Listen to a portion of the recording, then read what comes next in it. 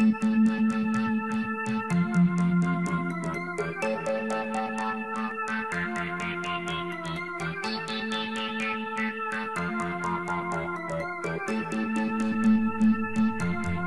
YouTube, welcome to my shop. I'm Mike and this is Round 2 Woodworks.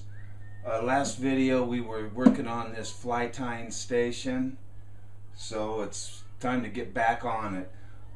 Today I'm going to border it in walnut, drill the holes for the tools, sand it, stain it, and finish it, hopefully. Now I don't know if I'm going to be able to do it all tonight because it's 5 o'clock already, but so I doubt I'll get it done tonight, but I'll get it done in this video, that's for sure.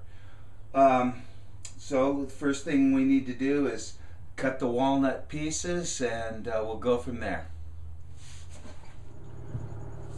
Okay, we need 2 pieces 14.5, 1 piece 18 inches.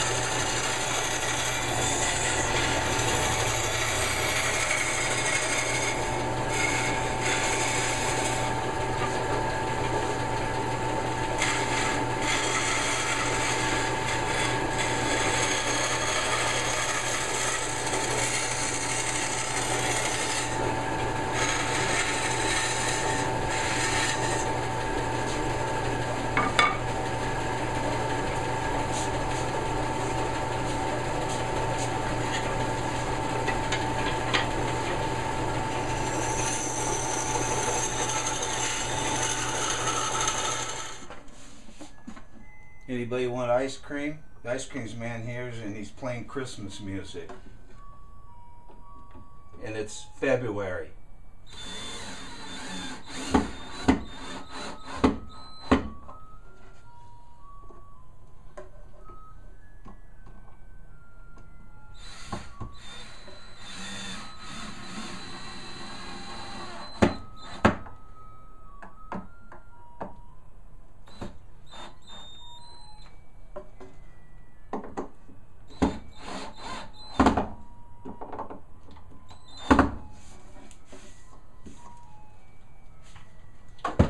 left these over, a little over on the back. This will clamp for my mirror, or my magnifying glass and light, and this will clamp up here for my vise. So that should work out all right.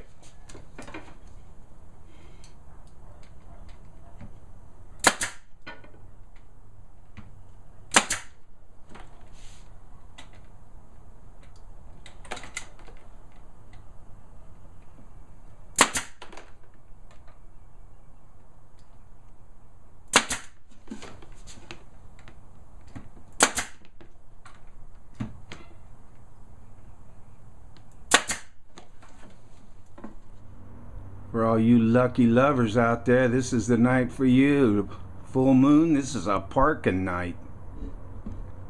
Yes, sir.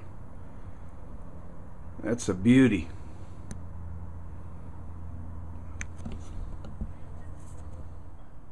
Alrighty. We've got the walnut border round. I just rounded off the ends, maybe for more aesthetic reasons, but because the center one had to stick out to hold the vise and the magnifying glass. Then I put a lip around the base in case something falls. It won't go on the floor. So let's sand this thing.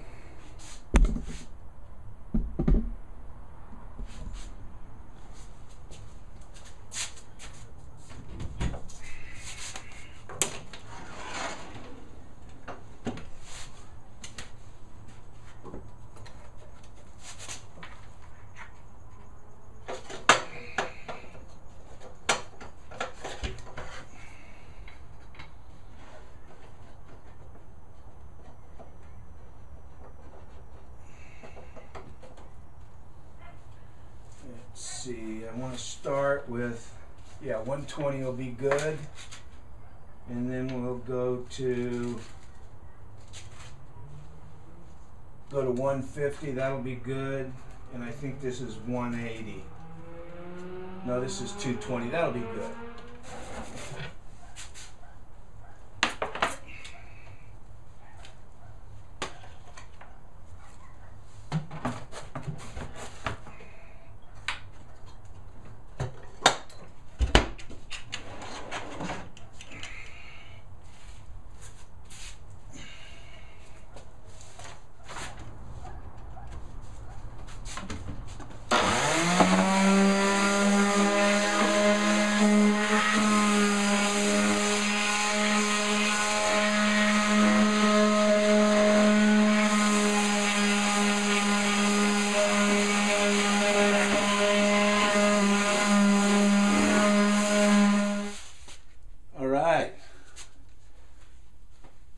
A new day back in the shop.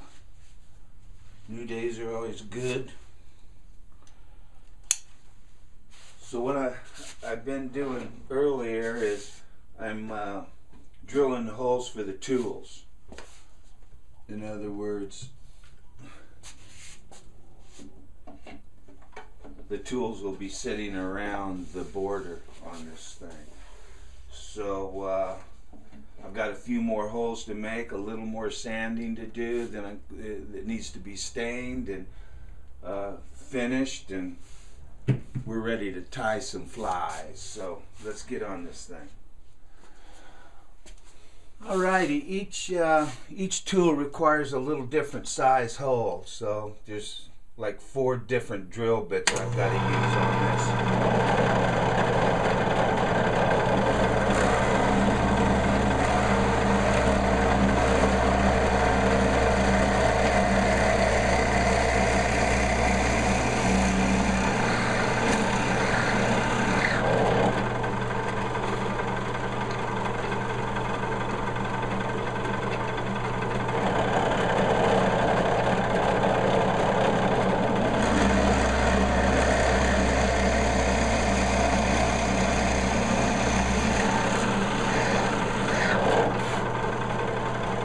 What I'm trying to do is make the holes into in the order of what I think I'll use. Here's my larger scissors. They'll go there. Then my hemostats, or whatever you call them, will go there. And now I've got to change this for a different size bit.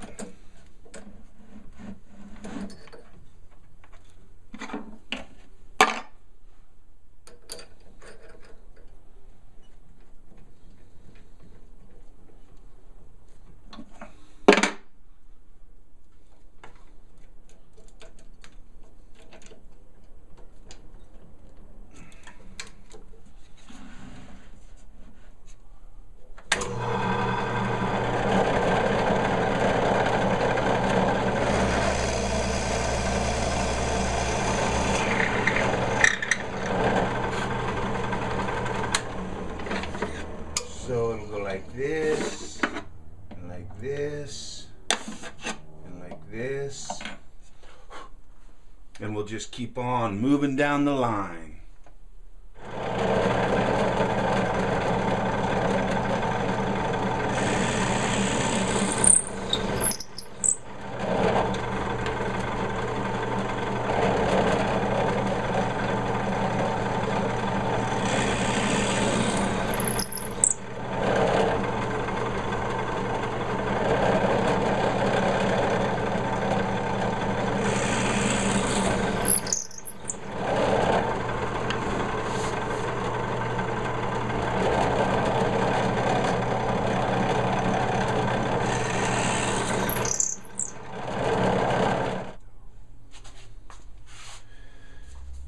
Alrighty, YouTube, we're starting to see the light at the end of the tunnel. So I'm going to stain the inside using this system.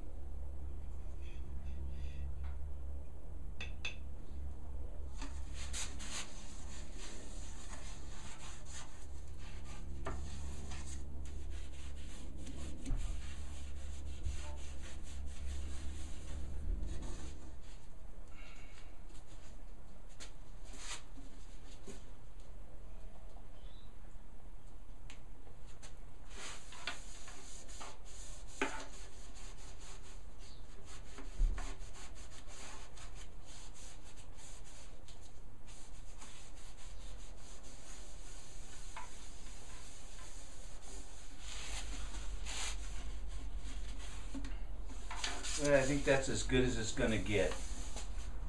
We'll wipe it down and let it dry.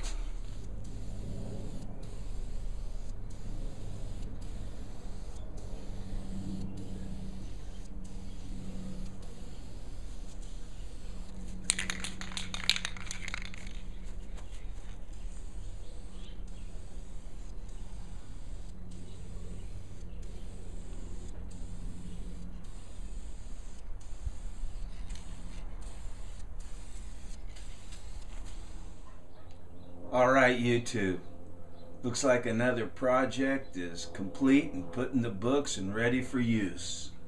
I'm not too displeased on how it came out, considering I just pieced it together. There's walnut, different kinds of walnut, different kinds of plywood, poplar, and who knows what else. But I think it'll work for my purposes, tying flies. I'm no expert by no means, but I do enjoy it. Thanks to my grandfather. My grandfather, my dad gave these to me. My grandfather tied these flies way back in the 40s and 50s. Dad gave them to me.